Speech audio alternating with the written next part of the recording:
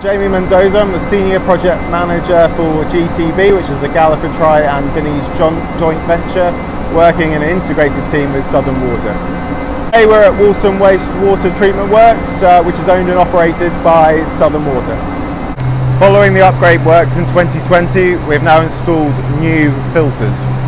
These filters will allow Southern Water to treat more flow that comes into the works since the upgrade in 2020, and this clean, treated water is then discharged into the Southampton water.